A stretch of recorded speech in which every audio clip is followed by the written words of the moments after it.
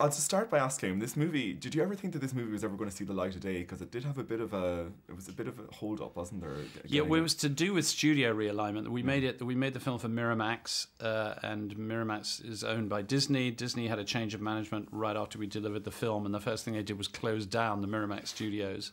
Very sad event, and a little bit discombobulating for us because we were not released at that point. And initially, Disney were going to release the film themselves.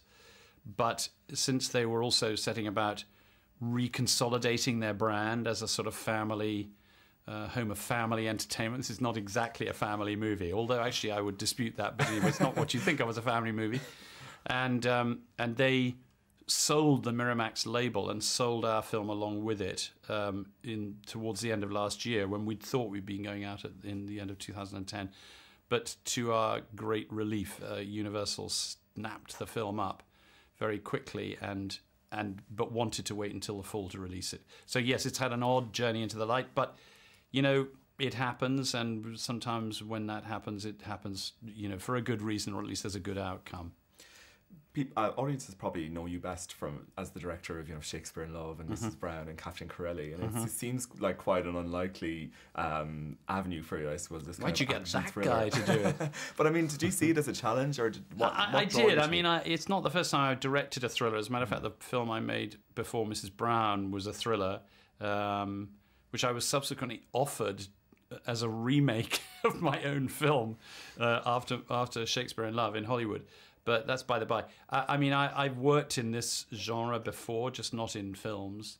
And I don't necessarily think in genre terms, although I can't imagine a director who would not want to work in the thriller form, because it's the most purely cinematic form, and it's one that really exercises your skills, and you know, it's pretty exacting in terms of storytelling. So yeah, I was very happy to have a chance to do it, but really because it was a thriller that's also a complex emotional and psychological and moral drama at the same time.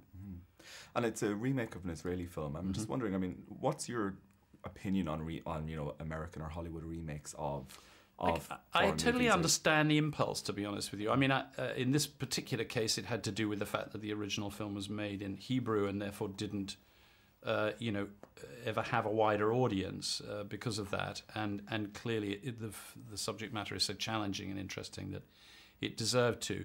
But the instinct to reassess and reinterpret is completely natural to me, because I come from a theatrical background, and I think we are constantly doing that as a culture. We re-examine things. We just reinterpret them and look at them freshly. And that's a particular kind of experience for an audience. I think there's a lot of, you know, there's a sort of orthodoxy that says, why, you know, leave something alone, let it be. But we never do that in the theatre. I mean, it's certainly true that no theatrical experience is ever memorialized in the way that a film is. But I guess I understand it. Yeah, completely. Were you at all reluctant or hesitant about wading into the kind of contentious area of Israeli history, even though this is fiction? But I mean, you are kind of getting into you approach it with proper responsibility, not just to do with Israeli history, but obviously to do with the events that lie behind the foundation of that state, which is the Holocaust, and moral culpability and so on and so forth. I mean, that is the subject matter of the film, and the need for heroes, and how history is transmitted. It's got a lot of these ideas woven through it.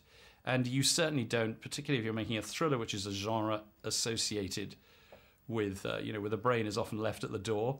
Yeah.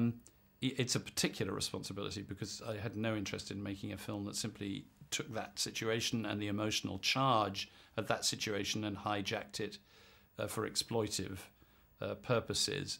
And so we were very aware of that when we were writing it and working on it, and I would hope it doesn't do that. Yeah.